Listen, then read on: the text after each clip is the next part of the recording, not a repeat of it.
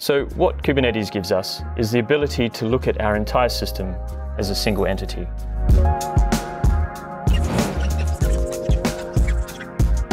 Today I'm going to talk about why Kubernetes is such a compelling option, and we can talk about the reasons why people are often talking about Kubernetes and how it's so powerful. So once again, I'll start by perhaps mapping out where you might be on your journey, particularly if you might be looking at Kubernetes as an option. So perhaps you're running on a mainframe at the moment, perhaps you're running on some on-premise hardware, and perhaps you're looking at moving to the cloud. So once again, there's lots of options available to you. The key ones which you might have heard of, AWS, GCP, Azure, but there are plenty of other cloud providers out there. These key ones are important because they do offer a Kubernetes offering. So let's look at why it's so powerful, or how it's so powerful. So perhaps in the past, when we're moving to the cloud, or even if we're running on our own hardware, we might have a machine, and perhaps this might be a virtual machine, but let's just go back here and we'll call this the cloud, and we'll call this a mainframe, so we don't forget where we are. So let's go to this option here that perhaps we've gone to the cloud, and in this environment, let's assume we have two services running on a single machine. So for many startups, this is perfectly valid setup. Perhaps there's not a lot of traffic going to their system. Perhaps if they go down occasionally, it's not the end of the world, and it can reduce costs, which is perfectly valid. But for many organizations, eventually they get to the point where they need better uptime characteristics. So they might start adding two machines running in their cloud, and this then allows them to have some kind of a load balancing service layer, which allows them to direct traffic to one or the other, which means that if this box goes down, they still have availability and they can still serve their customers' needs. But handling this situation can get quite heavy quite quickly, and eventually you need almost armies of people to keep this infrastructure up and running. There's a lot of complexity around how you send requests to different services. There's a lot of complexity around how you make sure you've got enough instances up and running, and this is really where Kubernetes becomes particularly powerful. So if I end up writing Kubernetes again, I'll make it easier for myself. So you may have seen Kubernetes written at K8S. This is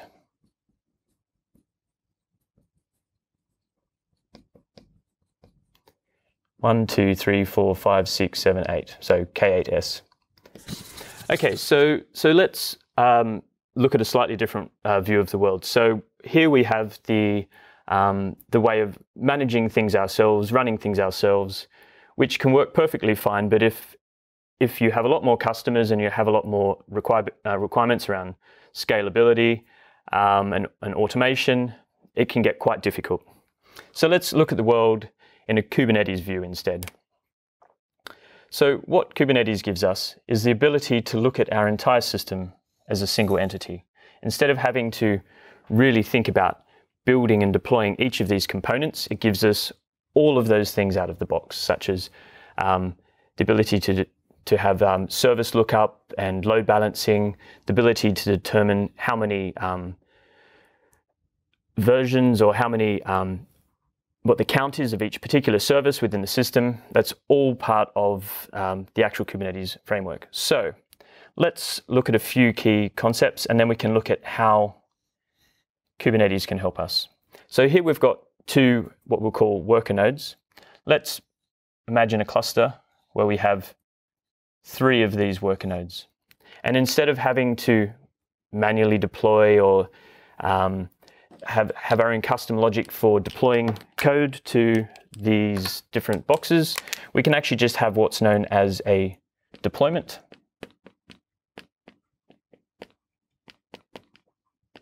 And we can say, actually, I just want 3 copies of this service running in my cluster. I really don't care where. And perhaps let's imagine that imagine we're building a bank here, and maybe these are the payment rails. And perhaps maybe we've got a credit scoring service running here as well.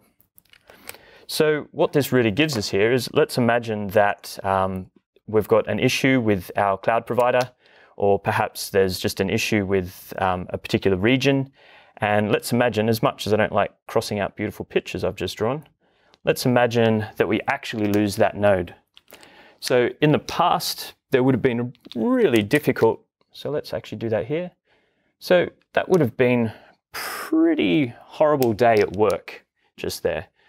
But here in the new world of Kubernetes, what it actually does for us is it automatically realizes that has happened. At the point that that dies, it'll push these services somewhere else in the cluster. It'll bring back a new node, and then it'll rebalance those across to this new node which it brought up,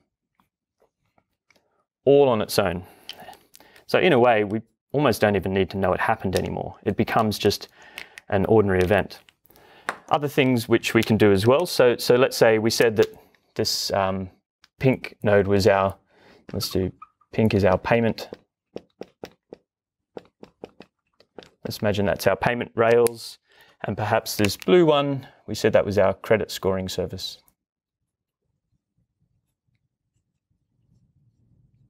So our credit scoring service really has way lower requirements of uptime or latency, whereas payment rails have really high requirements. So perhaps we're heading into Black Friday or another large event. So perhaps we can actually think ahead and say, well, you know what?